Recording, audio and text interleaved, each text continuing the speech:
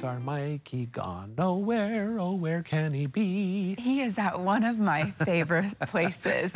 And somewhere, especially in the year of 2024, I have been frequenting a lot already. So every year, one of the biggest New Year's resolutions is to have a healthier lifestyle. And Mikey's joining us live from Down to Earth to go behind the menu of their healthy dishes. Hey, Mikey and crew. Sissy, hey, Cece.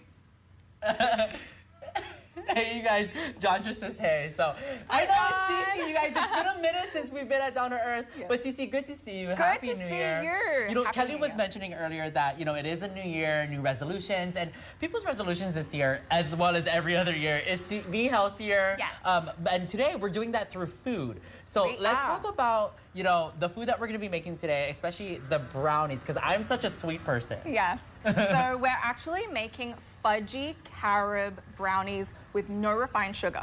Fudgy carob brownies with no refined sugar. Say that 10 times fast.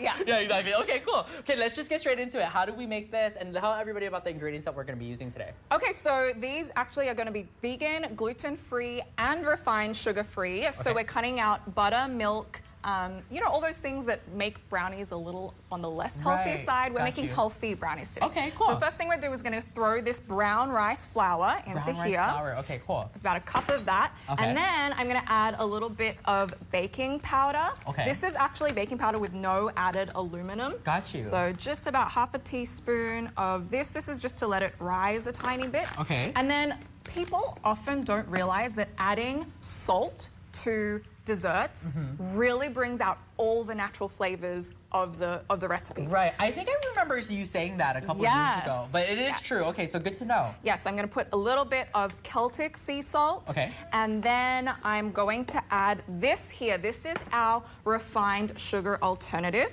This is actually date sugar. It's just made from organic dates. In fact, the ingredient list on here is one ingredient, organic dates. I love that. Wait, let me see. They've just been dried and then ground up. And we're going to pop that in there. Okay.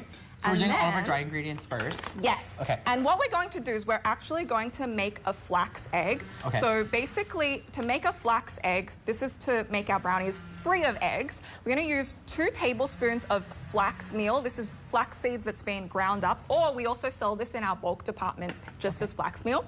And then we're going to add about 5 tablespoons of water. So the ratio is always basically 1 tablespoon of flax meal to 5 tablespoons of, to 2.5 tablespoons of liquid. Got you, okay. So in this case, I am using water. Now this usually needs to sit for about 10 minutes or so.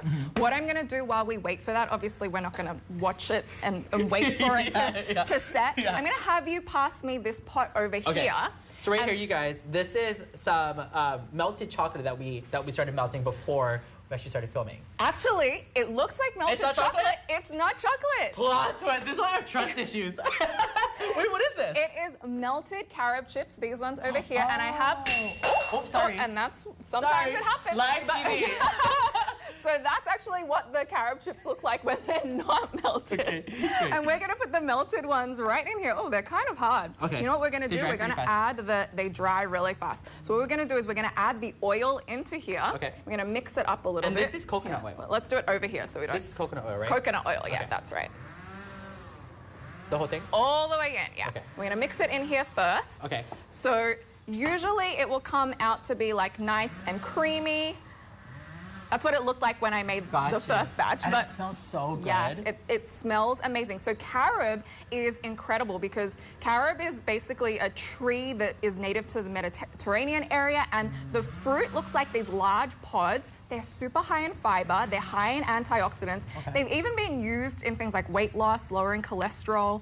So they're an alternative to cocoa, cacao, and the great thing is that they don't contain any stimulants like cacao does. So they don't have any caffeine, no theobromine. See, this is where I thought this was actual chocolate chips. One, it smells like it, and two, it kind of looks like it. Yeah, so there you go. Okay, so then we're just gonna combine those 2 ingredients together. And then you're gonna pop it into the oven for how long? I'm gonna put it in the oven for about 35 minutes at 325 degrees Fahrenheit. This is a little lumpy. That's okay. This is gonna be the the one that we put in. We're gonna taste another one. We're gonna say, okay, it's gonna cool. be fun. Okay, so more fun on Living 808s. We're gonna continue making this. We're gonna go to break, and then when we come back, we're gonna pop it into the oven, and then we're gonna try it live here on Living 808s. And I'm also gonna clean up this mess, so I'm so sorry about that. No worries. Don't go anywhere, you guys. Living 808, we'll be right back.